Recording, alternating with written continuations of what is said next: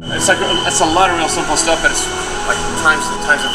Yeah. So you can like watch the RPM, the torque settings for the bolt driver. So it's just like making sure connecting between design and manufacturing.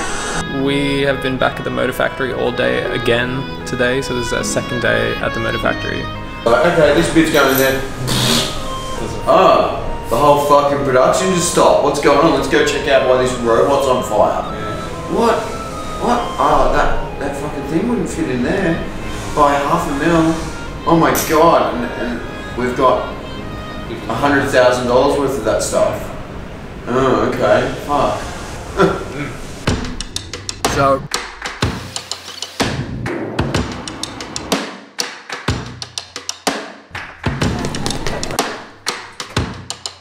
Okay, we're just standing outside our assembly factory. It's 9 AM in the morning. Yesterday, we spent all day at our motor factory.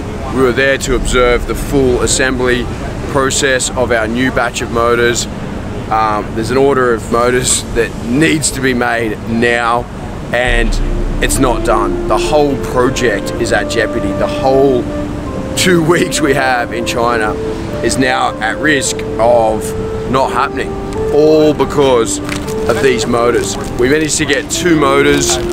The owner of the factory was there the whole day, and he is absolutely adamant that he does not want to send motors to us unless he can guarantee that they're 100% perfect in every way. I'm talking every part of the process was scrutinized yesterday, and the plan was to make 50, but he said, look, he doesn't want to make any more until we've tested them. So that's what we're doing. We're going to go inside, we're going to build a Raptor, put these 2 motors on, make sure they're absolutely perfect, and instantly we're going to send him a report straight away, let him know that he's got the green light, and hopefully in 1 week we're going to have 500 or more motors at our factory, and we can start putting Raptor 2s together and get them out to you.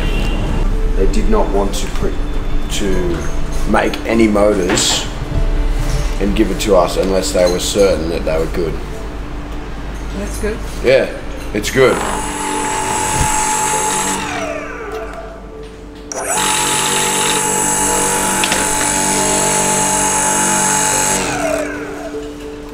But first we want to tighten this, and the truck deck bolts 1 foot-pound. So that's 12 inch-pounds. We want to go to 12. And this you use for installation, not for calibration. This is for installing the rear axle. I'll show you how to do it. Everything was going well until we tried to mount the motors on the rear trucks. We definitely need that press. Yeah, we need a press to get that on. Now we for sure need a press. It's not going to go on at all. Give me another 20 Red Bulls and watch me have a heart attack on the fucking floor. Because we want to test the motor with a rider on it, and then also report the functionality of the motor back to the motor factory as well. Because we've got to get to the wheel factory as well today. We can't be here too long, so we have to finish this. Let's try this.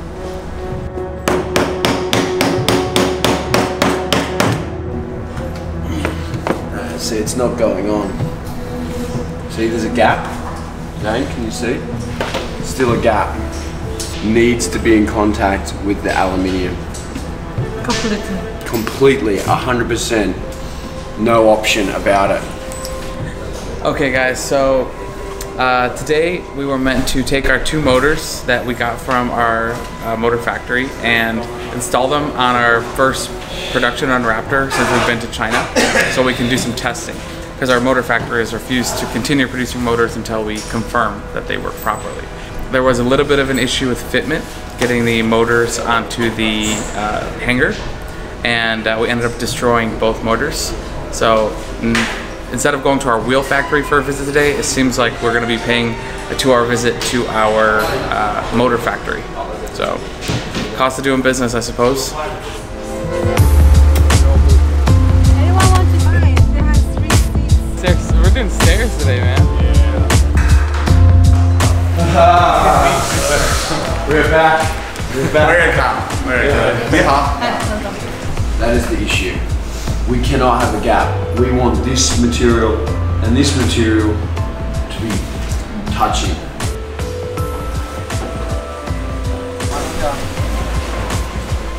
So I mentioned earlier today that this whole trip is in jeopardy. We might not make anything, and it's all boiling down to these two little parts and literally 0.2 of a millimeter. And I'd like to explain what it's all about. And don't get me wrong, we are trying to solve this, and there's a good chance we will, but there's also a chance we actually just don't get it together in time and we don't build anything. So the problem is we have a shaft that is literally inside the motor, and we have an axle which is attached to the hanger of the skateboard, and they're meant to fit together, right? And there's meant to be a particular amount of depth in this hole, but there isn't. It's too shallow, and that means it can't be fully seated inside here. Let me quickly draw it. So if we've got the motor shaft, we've got the motor shaft, which is this, and we've got an axle, and then we've got the hanger, which is like that. This depth here is 6.5. The depth of this needs to be deeper than this section here, but it's not. It's 6.3, so it means it cannot fit onto the hanger. So at the moment we've got a few options. We can either make this section here deeper, which is probably the best option, so that it fits perfectly on, or we can remove material from here or here, or we can add material here, which is the last option. We don't really want to do that. So we've got a few options. Hopefully we've got enough time to put it all together and modify the parts that we have, build our motors, and make the skateboards before the end of the month. See how this has a chamfer? Yeah. That has a chamfer. That needs a chamfer. Otherwise, it can't get there.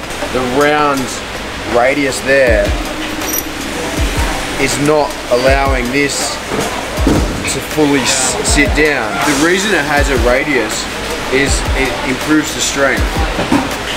Having it go curved instead of coming and going, that becomes a weak point. Okay. So you have to have the curve in that so you get the strength.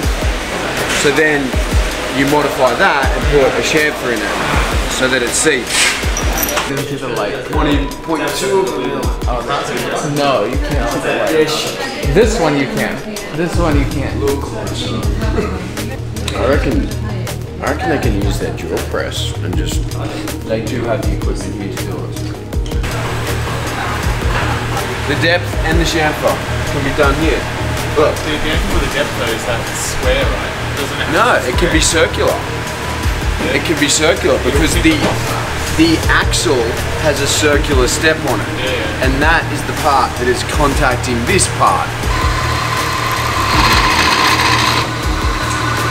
See? Yes. Fixed it.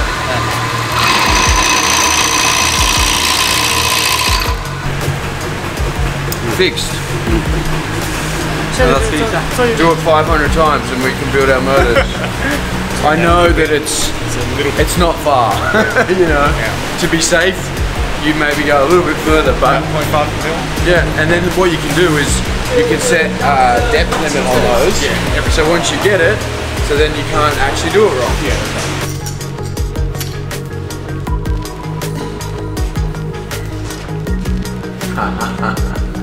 Still. No gap. Oh. That's all. Yeah. That looks good. No gap. Yeah. So. The back, the one that's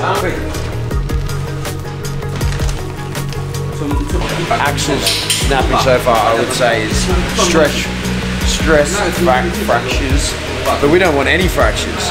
We don't want anyone. We want people to go 60 kilometers an hour and be confident that nothing's going to fucking break. And if we have to delay it another month to ensure people's safety and give the best thing that we can give, so be it. Alright, so we've just gotten back from the motor factory, our second visit to the motor factory. We've had to sort out issues with the motors actually being installed correctly onto our axles and hangers. We do have a solution, which is good after a long day. So the problem is that the axle shafts were actually made with incorrect tolerances. Despite us giving the correct drawings to this factory, they still made it with incorrect tolerance. So we've requested a rework, which should happen over the next few days, and we're due to receive motors within about 6 days. So it's not a great resolution, but it is a resolution, which is good. But yeah, we're confident after that we're going to have motors, and that these motors are going to fit, and we're going to be able to produce. So that's good. So we also have a set of motors that did fit onto the axles. Not 100% perfectly the way we want it to, but sufficient for testing. So we're going to run those tests tomorrow. Basically, we're just going to put them on a new skateboard, and one of our guys here, probably Barra or maybe Jason, is going to ride this thing and try to break it. And yeah, that's it. Pretty simple.